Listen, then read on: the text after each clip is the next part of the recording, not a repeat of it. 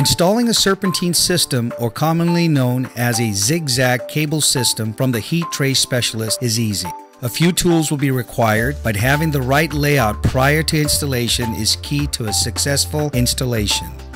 Before installing your roof clips, there are basic measurements needed. 1. You need to measure how far up the roof deck you plan to install the heat cable clip system. 2. How far will your clips be installed to be properly spaced apart? The standard is 24 inches, but depending on your length, this measurement can be adjusted by 4 to 6 inches in either direction. Mark the locations of the following clips along the drip edge and install the clips accordingly. All the clips along the drip edge should be evenly spaced. Be sure to use appropriate screws that are long enough to reach the roof deck material.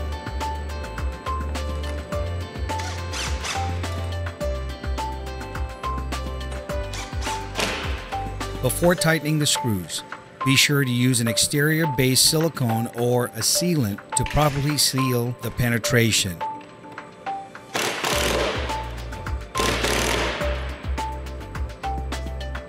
Mark the center point between the lower clips.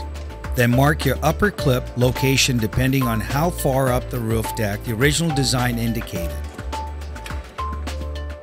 Install clips similar to the previous clips. Ensure you are only installing a single clip.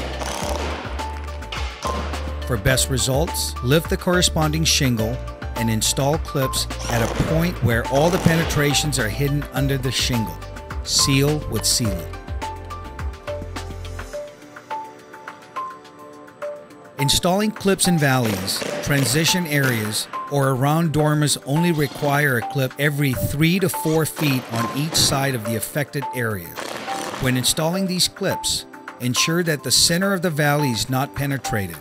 Space the clips a minimum of 2 to 4 inches out of the valley. Install the clip similar to the previous clips. Ensure proper sealant is used on each clip. Prior to installation, examine the heat cable to make sure there is no damage to the outer jacket. Starting at the end run where the end seal will be located, attach the heat cable to the clips by bending the upper clip finger over the cable.